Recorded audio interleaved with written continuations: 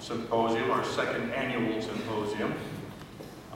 We have a great number of sponsors that are very eager to show you their material, what they've got. That'll happen at the end of the day here.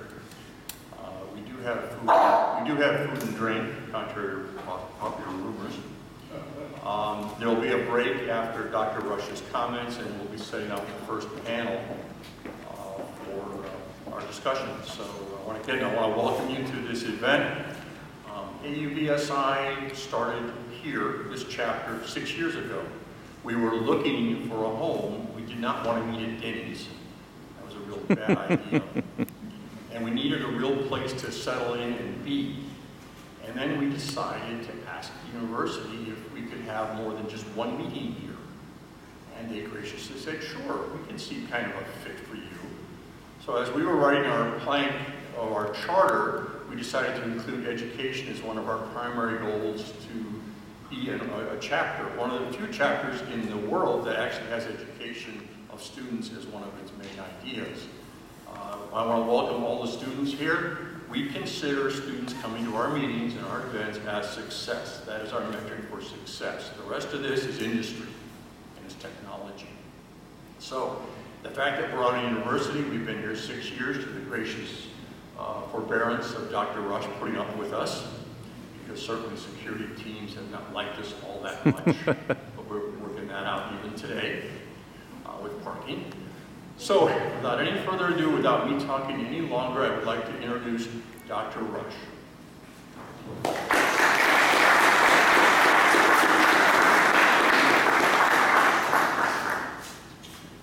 Thanks, Tom. Good afternoon, everybody. Welcome.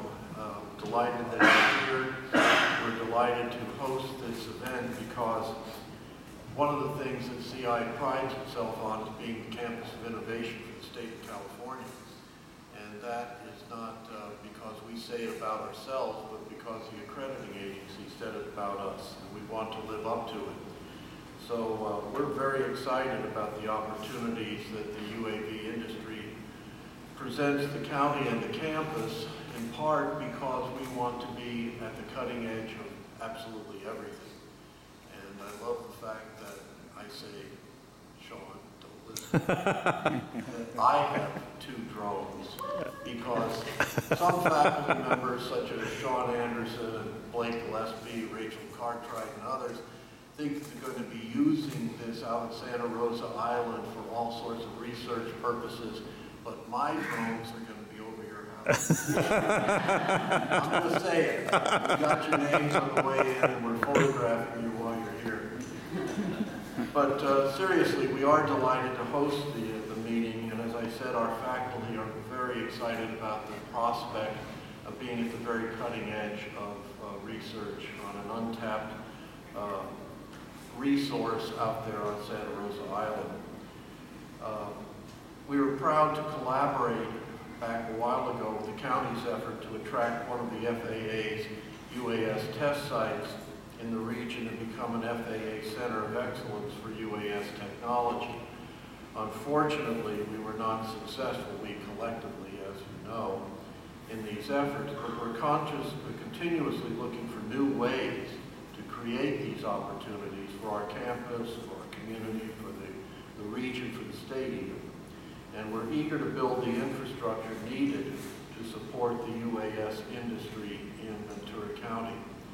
As a sidelight, about 2.5 years ago, then Assemblyman Jeff Gorell came to meet with me, and Jeff said at the time that AeroVironment was looking for some way to stay in this region where they are, but there weren't enough engineers. And I said to Jeff, well, what's your role in this? And he said, I'm trying to facilitate this opportunity so that we can build this industry regionally. And I said, well, in that case, we'll build an engineering program. And so I'm very pleased to say a few words about that as we go on. Our engagement with the UAS efforts support our university mission of facilitating education in a manner that is interdisciplinary and experiential. That's who we are at our basic DNA level. It allows our students to explore the STEM professions, and we're expanding those opportunities. and it facilitates theory to practice to practical application. If Cal Poly hadn't beaten us by 100 years, I mean just, by that much, I say we learn by doing, that would have been our model. Instead, we are subscribing to the mantra of learning through experience, because through the good offices of our faculty, with the support of our staff, what the students are learning is not just theory, but the application and how they can learn hands-on, on-site, with people mentoring them. So our educational partnership agreements, as a matter of fact, with the Navy also give us access to the professional talent and physical resources of a base, which not too many universities have. And this base is the home for the Navy's Triton UAS and the new Fire Scout Charlie from Northrop Grumman. Because of this partnership, CI is an especially exciting place for those to be and to be around for those who engage with the UAS industry. We're also very much committed to learning through experience and creating educational opportunities through internships and developmental opportunities for mentorship between our students and professionals in the field.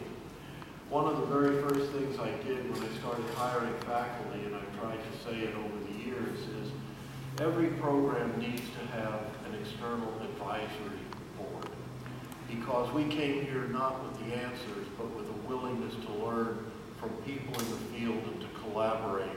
And so many of our programs do have this connection with professionals, people who are actually doing the work in a hands-on way. And what does this enable our students? Well, it prepares them for STEM, it prepares them for education, and for STEM education, and even for the entertainment professions, which are looking very closely at these cutting-edge technologies. And of course, we're always looking for an occasion for collaborative research. And I think if you talk to some of our faculty members, they'll affirm that most enthusiastically. Several of our efforts illustrate how our public-private and public-public partnerships have basically built the university and continue to do so. As I've said on one occasion after another, we would never have been able to build CI without you, without partnership with the community, because we are, in our DNA, in legislative statute, a public-private partnership. And so, as we look at the needs of the region and how we need to expand our academic program to meet the needs of the region and the future, we are now taking engineering through the process. What we call the long form is being reviewed by the faculty right now with the support and advocacy of faculty members in the field. We are looking at mechatronics, which was one of the disciplines that was emphasized for us by Naval Base Ventura County as something that they are in dire need of and which would be applicable to other industries in the area. We're looking at expanding our BS and master's degrees in computer science, our minor in robotic engineering, and our minor in security system engineering. All of these because you and people in the industry have said, this is what you need to look at for your niche coming out of the tent. But you know, for a number of years, we have had a partnership with Wainini High School, and we have tried to look not so much to the future in technological terms, but the future in who is going to utilize the technology for the benefit of all of us, and it's kids in elementary, middle, and high school. And our engineering design summer bridge program has grown incrementally over the last number of years, so that students are becoming excited about the possibility of these kinds of STEM disciplines and what they might see in their future. And then, of course, the partnership that we have with Naval Surface Warfare Center at Port Wainini demonstrates the goal to facilitate student interest in STEM, in technology, in engineering, and all of the allied areas which we are symbolizing today through our seminar. I'm also proud of our NOAA MOU, which we signed, because we are the first university in the country to partner with NOAA's Center of Excellence for Unmanned Technologies, which is headquartered in the Channel Islands National Marine Sanctuary in Santa Barbara. And the Center of Excellence will provide access to research and testing operations involving unmanned technologies for us and for our partners. And it will increase the accessibility to our natural sanctuaries as well. And finally, CI belongs to the Advanced Manufacturing Partnership of Southern California, said together as AMCAL. I mean, we're running out of acronyms. AMCAL, which means to increase federal economic development resources for our region to strengthen and grow our workforce and productivity in aerospace and in defense. And our interest in UAS will help to strengthen our membership with AMCAL SoCal and will draw additional support for Ventura County. So as we look forward then in meeting the community needs, our regional assessment of the need for engineering programs at CI, which began in 2012 and has been ongoing since then, clearly states what everybody already recognizes. Ventura County is in dire need of engineers. The employers in Ventura County find it difficult to hire engineers. Why? Because the candidates don't have the right experience, they don't have the right degree, and discouragingly, new graduate salaries may not be high enough to cover the high cost of living in Ventura County. But if we are able to have a homegrown body of new engineers who are already here, that will offset a good deal of not only that last living arrangement, but the other criteria as well. It's been said, well, why do we need to do this? Because CSUN is just down the road, 40 miles of heavy traffic. Heavy traffic. Heavier traffic. But the fact is that the data show that the graduates from CSUN go to Los Angeles, San Francisco, and San Diego. They don't come to Ventura County. So we need to grow our own. And the employers in Ventura County have been very explicit in saying that to expand their pool of engineers is a goal for all of us, because 47% of those interviewed indicate that they plan to hire more engineers beyond replacing the natural attrition that they're already experiencing. And the California Employment Development Department estimates that by 2018, Ventura County employers will lose the services of more than 1,000 engineers a year that they have to replace, while hiring an additional 290 engineers a year to support their growth and overcome this attrition. So where are the top shortages? Well, our scan and what we've heard from industry indicate that the top shortages in engineering talent align with the new industrial trends. To wit, wireless engineering to support the wireless mobile technology, robotics engineering for manufacturing, agriculture, defense, and medicine, security engineering, power engineering for support of management of energy for transportation and utilities, and imaging and simulation engineering, which would lead to the entertainment industry, medical and defense industries as well. So a number of these things that we are looking at may not be robust now, except in their prospect of arriving in the near future. I was at a statewide retreat earlier this week in which two futurists spoke. And they said what I'm sure you've already heard or thought yourselves, which is the jobs 5 years from now don't exist today.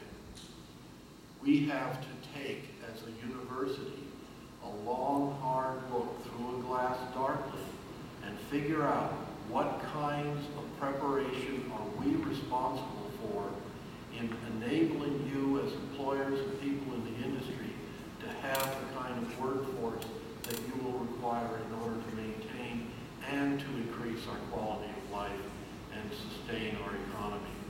This is our challenge, but we can't do that alone. You have to help us shine a light through this dark glass so that we know exactly what you need, what you will require. I commit to you our willingness to act aggressively to make this happen from our point of view, and I ask you, though, to inform us so that our goodwill efforts are not headed in the wrong direction. As you can see from what we have been given by colleagues in industry as the areas in engineering that are going to be most necessary, if these are not what is going to be needed, we need to hear about it. If one of them needs to come first because it's going to lead as an infrastructure element to the others, we need to hear about it. So I ask your participation, just as I have on the date I got here 15 years ago.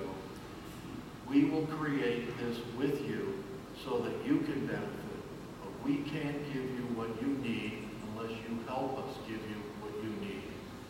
Ours is goodwill. We have the faculty to do this, but we need direction on where to go. So today I hope will be a robust discussion of the UAS industry. I always want to be at the cutting edge, and if you give me good suggestions at the end of the day, I won't fly my drones over our houses. Thanks for being here.